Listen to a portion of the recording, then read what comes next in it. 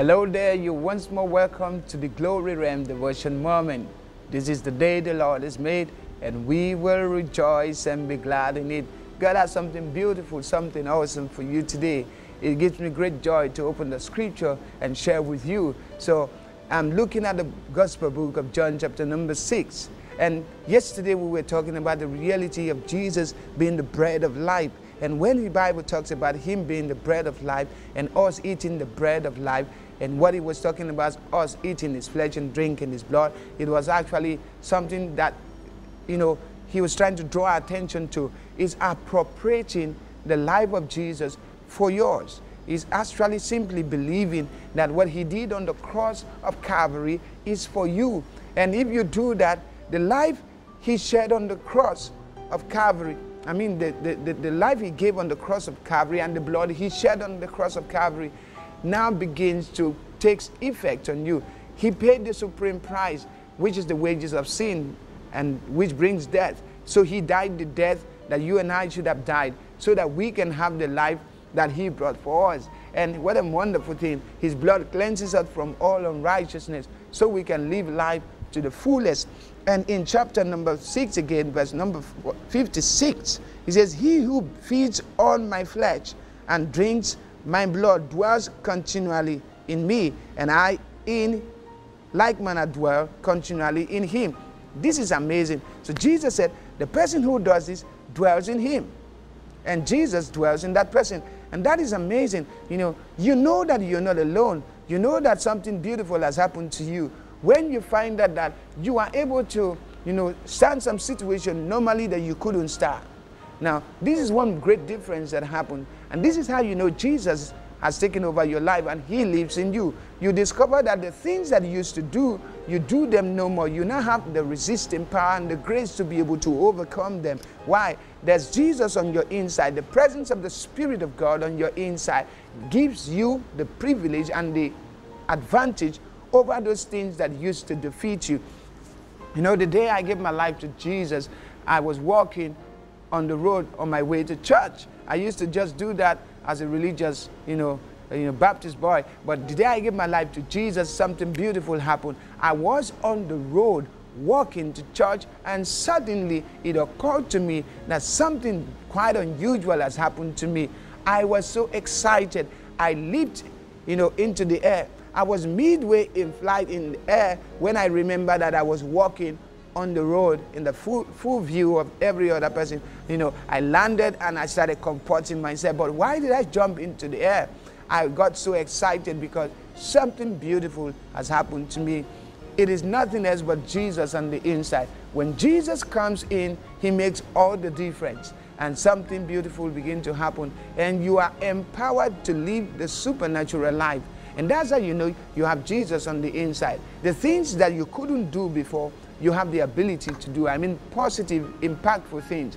And the things that you used to struggle with before, there's a power that comes on the inside. In John chapter number 1, he said, as many as believed him, to them he gave power to become the sons of God. When you become a child of God, you receive power. And that power is a personality. It's Jesus on the inside. And that's what our scripture here we read is talking to us about. And then when you read on to verse 57, it says, "Just as the living Father sent me, and I live by, through, because of the Father, even so, whoever continues to feed on me." Take note of the word continues, because some people miss this up. A lot of people feel it's just saying some prayers and then going on to live what kind of life, whatever kind of life they want. No, he says, whoever continues to feed on me. So your ability to stay in this glorious life depends on how much you feed on Jesus. And how much, when he talks about the word there, the word is significant. When he talked about bread, the bread is significant of the word of God. Remember when he was tempted in Luke chapter number 4, he said to the devil, he said, "Man must not live by bread alone, but by every word that proceeds out of the mouth of the Lord." So the word that proceeds out of the mouth of the Lord is what we need to live. And he said, "I am that living word. I'm that living bread. So if you continually feed on Jesus, who is the bread of life, who is the word of God. Remember, John 1 says, in the beginning was the word, and the word was with God, and the word was God. The same was in the beginning with God. All things were made by him, and without him was not anything made that was made. In him was life, and the life was the light of man. And he's talking about Jesus there. So you continually feed on the word of God, there's going to be a continual transformation of your life, and the glory of God takes over. So he said, even so, whoever continues to feed on me, whoever takes me for his food and his nourishment, and is nourished by me, shall in his turn live through and because of me. In other words, this person will have a supernatural life. He will live through and because of Jesus.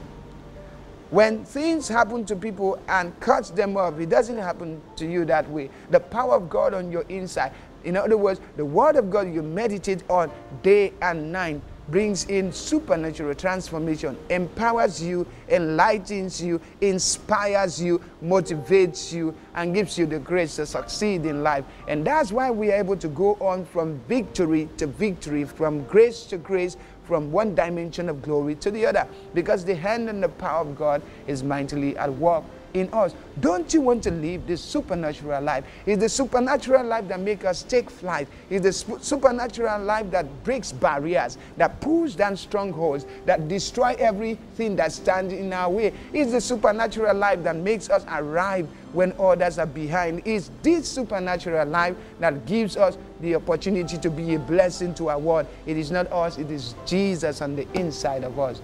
Don't you want to have this Jesus on your inside? Jesus on the inside makes all the difference. Make him the Lord and Savior of your life today, and your life will be revolutionized, and your life will never be the same again. Thank you for being part of this broadcast.